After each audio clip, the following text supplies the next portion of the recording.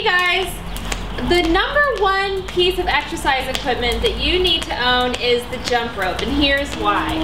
The jump rope is lightweight, you can pack it in your bag when you travel, it's inexpensive, and you don't need a gym or any special exercise equipment to get a great workout in. So Trish is showing us the jump rope today. She's doing a wonderful job. Here's some pointers for you. Keep your hands relaxed. Keep your shoulder blades pinched together in the back. Just have a nice slight bend in the knee.